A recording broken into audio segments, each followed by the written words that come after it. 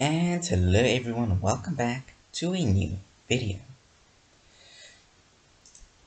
Alright, so here I have what you would call a database. Now, if you have a database, you should most likely open it in Microsoft Access. But I don't have it because it costs money. But anyways, so here is this little application that my school provided us with, and basically, we can insert some SQL code, which you don't need to know yet, and then it will display whatever it needs to display.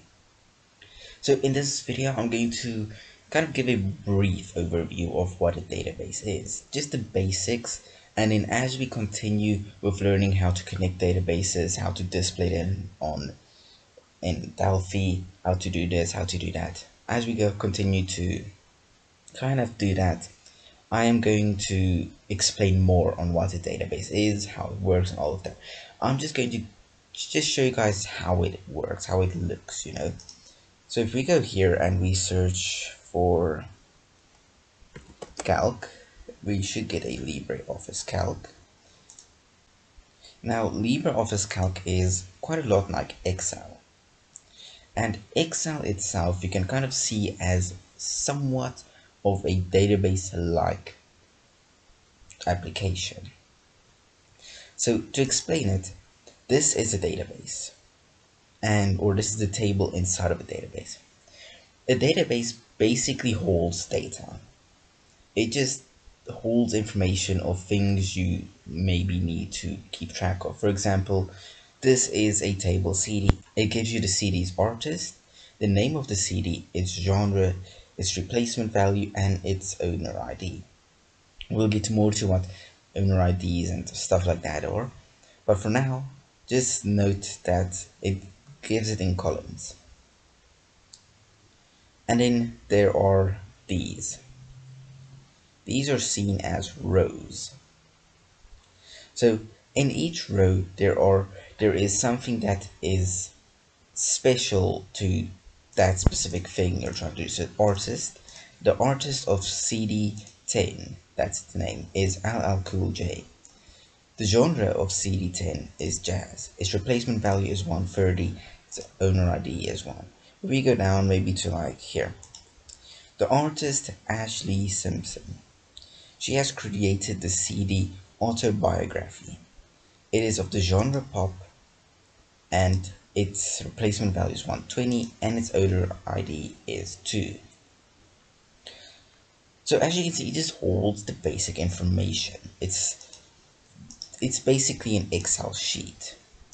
You insert something like cost or user name, and then you can go to like age.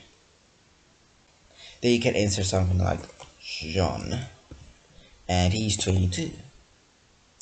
And then you can go Lucas, he is 15. And as you can see, it kind of organizes data. It kind of keeps it in an organized way.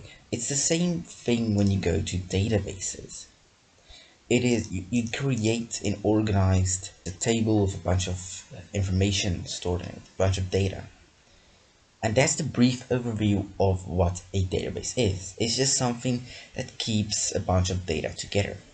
Now, as we get deeper into working with databases, we will learn more about it. But for right now, I just want to show you how a database looks and what it does in the basics. We'll also most likely be creating our own databases at some point. But for now, the databases I'll be using in this course that will be coming up, they will all be included inside or in the description.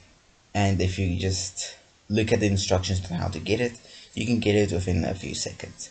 And then you can follow along using that database, because I looked online and it's extremely hard to get databases. And the database has to be made with Microsoft Access, otherwise Delphi can't use it. So I'm borrowing a few from our school, and I'll just be putting it there in the description. You can just go download it and use it along to help you with your Delphi. Thank you for watching.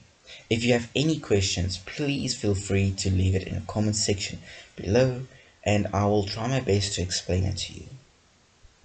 Thank you for watching. See you all in the next video.